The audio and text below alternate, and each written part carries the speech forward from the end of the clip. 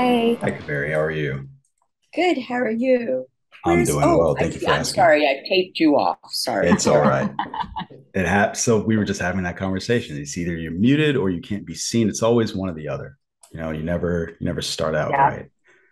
So, yeah, I always keep it taped up because I don't want other people to watch me. That's smart. I need to start doing that myself.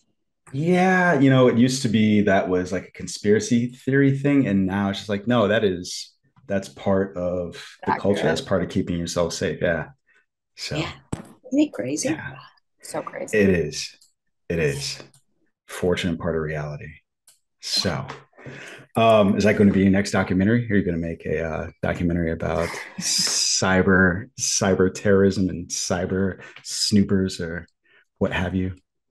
Well, why not?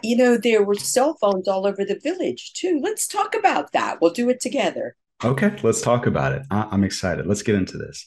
So, Okay. my name is Brandon Jones. I am from LRM Online. I am here with Kavery Kaul. Is that the pronunciation of your last name? You did indeed. Yes, you Yes. pronounced Thank it you. correctly. Thank you. Very excited. Thank you. So, we are here to talk about your film, The Bengali. It is a documentary about Fatima, who is, I believe, a friend of yours, and she was going to the Bengali to find her roots, right? One of the first things that I noted about this film was, speaking of your roots, there was a blurb from Henry Louis Gates about this film, and he said that in this documentary, award-winning filmmaker Kavery Kaul unfolds a fascinating story of the first South Asian male immigrants to the United States who married African American women and made a home in the Black community. One of the things that I know about Henry Louis Gates, just from observation, having seen his show, it seems like he has revolutionized kind of the world of the at-home genealogist. And so I was curious, did it mean anything? Was it special at all to have him see your film and make comment on it? Well, he has revolutionized uh, ancestry in the sense that it was always a yearning for people. Right. He legitimized it. And so, absolutely, for him to say that was a gift. It just meant, yes, someone is saying this is worthwhile. Do it. Good. And it absolutely is worthwhile. So the subject of your film, Fatima, as I said, you guys were friends. Can you talk to me about how you all met and how you decided to go from friendship to this is the story that we think we should make a movie about? Well, it's interesting. I have to admit, when I first met Fatima, and that's the Fatima. way she says her name, uh, when I first met Fatima, I thought I was meeting an African American woman, just like the rest of the world thinks when they see her. It was only after a number of conversations that she said to me very hesitantly, You know, I have a grandfather from India. And I said, Oh, really? And then she said, Yeah, he came from somewhere near he came from Calcutta. I said, No, I'm from Calcutta. And it just rang bells, that it was so unexpected. It came out of nowhere. And this is what I had been told all my life, that there were Indians who had come here before us and they weren't in the history books of this country. And the fact that they lived in the African American community and were welcomed into that community, that's not written, that's not spoken of. So I got very, very excited and interested. As a filmmaker, I developed my projects over a period of time. So I started talking to her more about it. I talked to her family. I talked to others in that community that whom I found in New Orleans because I was interested in, the grandfathers have been gone a long time. Sure. And they came in the late 19th, early 20th century. And these families are now African American Christian families. So, what did this man mean to them? And what I discovered was this man meant a lot. You know, Fatima's aunts liked to dress up in saris. As young people, they made up plays about an India they imagined. Another woman told me about how her grandfather used to make perfume and sell it in the market. And sometimes you earned $10 a day, and $10 was a lot of money then. Wow. Yeah. So it was also the way they told it, the admiration and the legendary status of these men in their families that excited me and made me feel, oh, this could be a story that means a lot to many, many people. Sure. And as you are developing this story as a documentarian, what's your goal? What's your purpose? Are you so I've heard people talk about truth. I've heard people talk about other aspects of things that they're trying to bring out of their subjects. For you in this particular film, what were you trying to bring out? I was trying to bring out many things, because my work always has many layers. And my aspiration is that when the viewer looks at it, they don't get lost in the layers, but they extrapolate whichever layer has meaning for them. Sure. And I wanted to bring out lost history that should never have been lost. I wanted to bring out the fact that these men from India came with an enormous spirit of adventure and that they were welcomed into the African American community, two communities that were supposed to not like each other. Sure. But that's not true. They set the foundation and we should learn from them. And I wanted to also take someone on a journey to find out about her roots. Of course, there's a filmic magic to the fact that an African American woman goes to India Mm-hmm. to look for her past. But, I think it's especially meaningful to come together in that way because I know where I'm from and I know what a privilege that is and Yep. how much strength that's given me. And it's nice to be able to help someone else who's been denied those rights Sure. to find a little bit of herself. And in terms of truth, that's a different matter. Of course, there's a rock bottom truth, but everybody gets to tell their own story in their Yeah. own way. Yeah. Some of the things you were just saying just now rang bells about African Americans in the diaspora, that feeling of longing and wanting to connect to some other history beyond what we all know, what we were all told in school about slavery. And so that felt like a triumph just for her to be able to make those connections. You talked about legacy a little bit, and one of the things that stuck out to me, one of the layers of this film, is that it starts out in kind of a tragedy, right? There is this legacy that Hurricane Katrina gave us, and we are still living with it to this day, all of these years later. And I wanted to ask you, did that seem like a bittersweet thing, that this thing that had taken so much from some people spurred you all on this journey at all? Totally, totally bittersweet. When I first was going to New Orleans to explore how to make this film, I saw the immediate legacy of Katrina. Then, as I developed the project and went back there again and again, I saw the lasting legacy of Katrina. It did not go away, and it still has not. It was bittersweet in that that was when I said, Fatima had been hesitant to go to India with reason, because it's a wild journey. What are we going to find? Uh, but Katrina was, in a way, the end of a chapter and the beginning of a new one, because there was a terrible sense of loss in the whole family and in all of New Orleans. You could just feel it everywhere.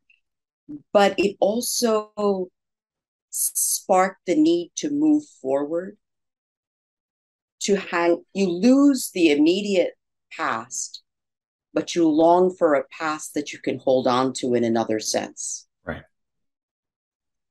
Okay. Um, One of the things that struck me about this film was the fact that you're the filmmaker, you're her friend, and you're also the translator on this film. How do you separate any of those parts of yourself, or are you able to be able to just make this film? Well, I don't think you can totally separate, especially in a subject like this, which is so close Sure. to my heart. Let's be Yeah. honest. I think what happens is that I saw when we started filming that there was as someone I had to be the person who facilitated in the sense of being the guide, the support, both in terms of language and culture and the way of life. And remember, we went beyond the big cities Sure. where there it's easy to meet people who know Americans and African Americans and have been here. So there were bigger challenges at hand. So I took my role seriously. I tried to just navigate in between because the people in the village related to me as someone who understood them, Right. and Fatima related to me as someone who understood her. And that was really what I bring to the film, the fact that I can be a bridge. So rather than letting it be a hindrance, I use that capacity to make the film happen. Sure. You talked about earlier, back in the past, these Indian men that came to New Orleans and they were welcomed into the community. As a bridge, and what I observed, there was an enormous amount of distrust towards her. Um, as her friend, as the translator, was that difficult for you? And how were you? Was that something you anticipated? Well, it wasn't always distrust. First, let me say they were always gracious and hospitable Sure. towards her. I don't think that she was so aware of the distrust because they would tell it to me in asides. Right. And I think one thing for any viewer of this film is that they have to be willing to walk in two pairs of shoes, not just one. Right. Uh, and one pair of shoes we understand very well because they're Fatima's shoes. She goes on an extremely meaningful quest. And she herself is disappointed that he's not from the big city of Calcutta. But we Yeah. think nothing of that. An Oxford She man. herself is yeah, exactly. She herself is not so happy at first about his being from a small village somewhere out there. But we understand that and accept that. We don't question it as something negative. When we got to the village, I saw that the villagers were staring at her. They had never seen someone from America before. When she first says she's from New Orleans, she has to explain it's in America. Right. And they've heard of America in very general terms. So anytime a stranger pops up out of nowhere in such a remote place, and again, remember, this is not urban India, this is a remote village, there Right. will be curiosity and there will be, you show up without any proof or any knowledge of your family history. You go, oh, you're from here? What does that mean? You know, at least they said, come sit down and eat. We'll cook food for you. But so that's the other pair of shoes that the viewer has to be willing to walk in, um, and follow all the way through to the moment when Fatima herself is able to connect with the children.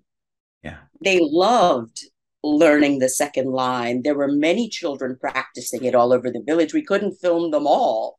Yeah. And that kind of broke the ice with the mothers. And it's interesting because it's through the women that able to make inroads into the community, the laughter of the women, the talking about what spices they use. And that's what really does it. That's what builds trust in life, not some sort of larger discussion of, do you know, anything about my past? Because they don't, Right. they don't know anything. And I think the finding of further proof just helped. It was accidental. I'm so glad as a filmmaker, believe me. I needed that and it happened. So Okay. again, it's that understanding that I bring to the film, that there are two sides to any story. And when we go on a journey that's meaningful to us, we have to understand that we're journeying to somewhere where we may be strangers, where maybe they never saw anyone like us. It's only further into the film and into our time there, that they realize she's African American. They've never heard of an African American. Yeah. So you have to leap into their reality to understand what's going on. They don't understand this matter of going on this quest on the other side of the world. A beautiful quest, but their lives are practical. Their land is their way of life. They love their land. They till it. They farm it. So it's two different realities that I hope, in the end, the viewer sees that they converge, that we can come together. Yeah. Um, this was this a part of India that you had been to before? So I think there was an expectation that you all were going to go to Calcutta at first. And so when you found out that there was this other leg that you had to go on, was this a place that you had been to before? Well, no. No. I'm from Calcutta and I've been to Right. the countryside outside Calcutta, but this was a village that's not on a map, Right. that nobody had ever heard of. The only way we found it was my calling everyone I knew, saying, "We have to find this village. Where is it? Where is it? You grew up in the countryside. Have you heard of it? You have a home in the countryside. Have you?" And everyone was so enthusiastic because it's our history, Yeah. and they jumped on it. You have no idea.